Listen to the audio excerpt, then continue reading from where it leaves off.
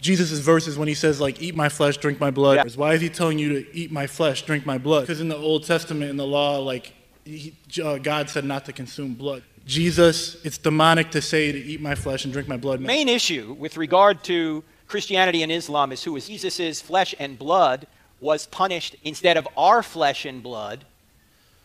And therefore, because if the Quran says the Bible's corrupt, then the Quran...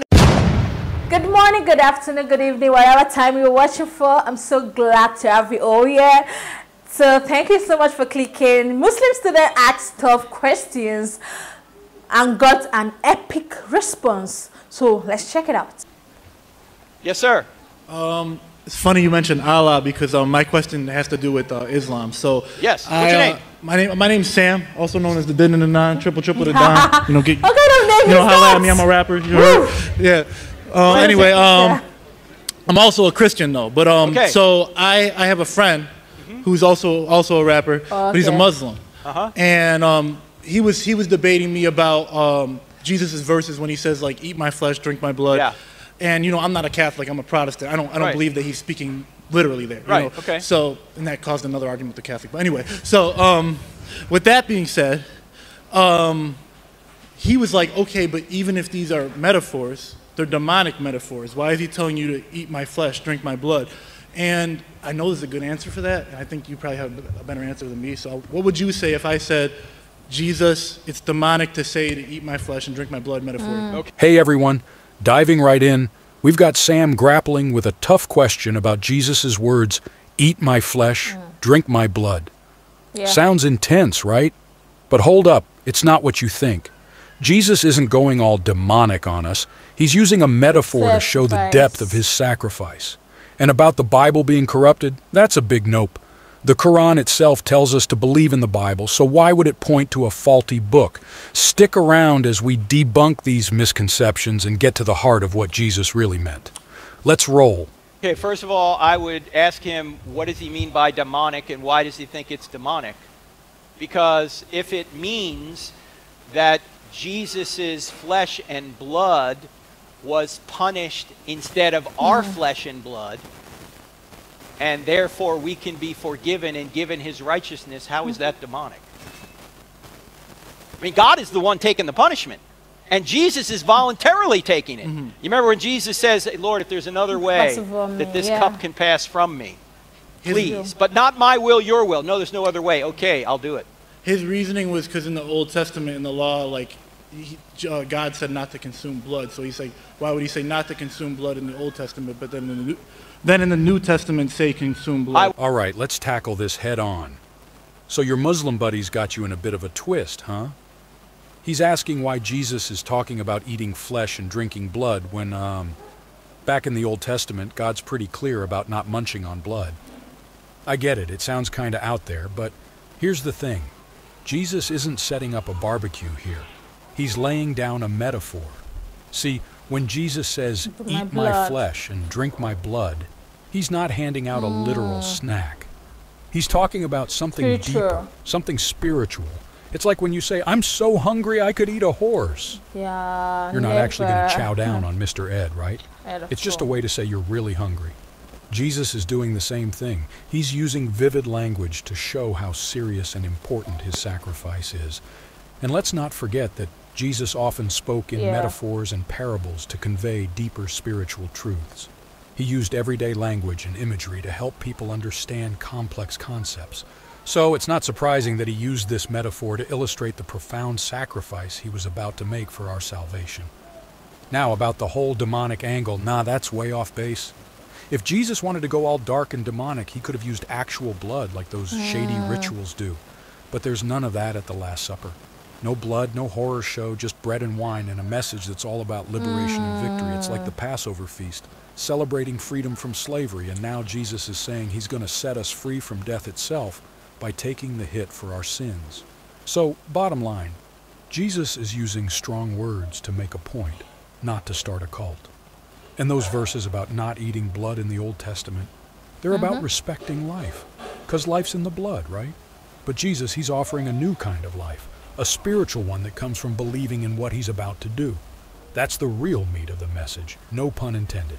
Would have to see what passages he's talking about. But look, all of that is really not the main issue. The main issue with regard to Christianity and Islam is who is Jesus. Yeah. Now, the only people among scholars who say Jesus wasn't crucified are the Muslims. The Christians believe he was crucified. The Jews believe he was crucified. The agnostics believe he was crucified. The atheists believe he was crucified. Only the Muslims say no. Why? Their Quran, Surah 4, verse 157, which is written 600 years after the events, tells them that Jesus was taken straight to heaven. Yeah, he wasn't crucified. That's what they said. Yes, yeah. and was someone else substituted for Jesus, they think. Now, why would we believe a document that comes 600 years after the events rather than documents written by eyewitnesses who were there who all say Jesus was crucified and rose from the dead? So, if you look at Jesus, and as you probably know, in the Quran, Jesus is actually considered virgin born. He's considered a prophet. He's going to come back and judge. Right, yeah.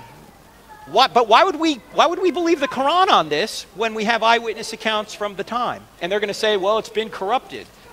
Well, what evidence do you have it's been corrupted? Because by the time you get to Muhammad's time, we know what the Bible said. And yet, Muhammad himself, or let me put it another way, the Quran in Surah 5, verse 68, tells the Christians and the Jews to obey the law, the prophets, and the Gospels. Why would the Quran tell the Christians and the Jews to believe a corrupted book? This is called the Quranic dilemma, by the way. Because if the Quran says the Bible's corrupt, and it is corrupt, then the Quran is still not the Word of God because it's telling us to obey a corrupt book.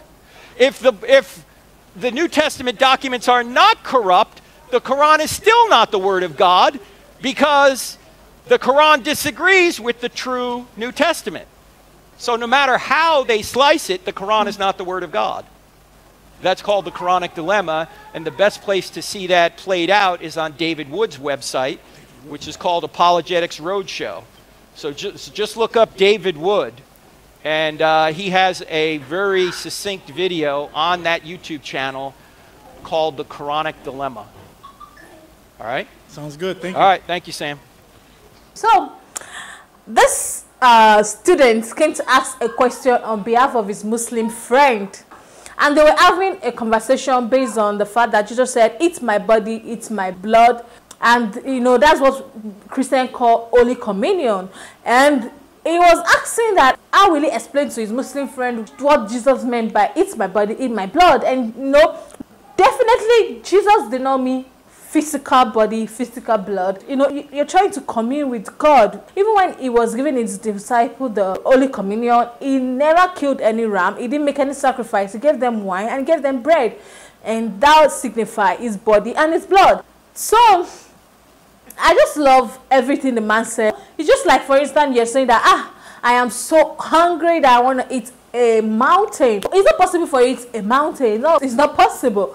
So it's a metaphor. When you take the bread and the wine, you know, you'll be renewed. You know, all your sins will be forgiven, and, you know, that's what it signifies. So I just love how the man spoke about it. Then there's one thing Frank said. He said that, you know, Muslims don't actually believe that the Bible is the word of God because they believe it's a contradiction. I'm just trying to say that for the Quran to say that the Bible is contradicting itself, the Bible is not the real word of God, that then the Quran that is telling us to believe that the Bible is not the real word of God or a contradiction, that means the Quran too is also such. So he's just trying to explain to us that there are some things that Jesus will say. He doesn't necessarily say you should do it.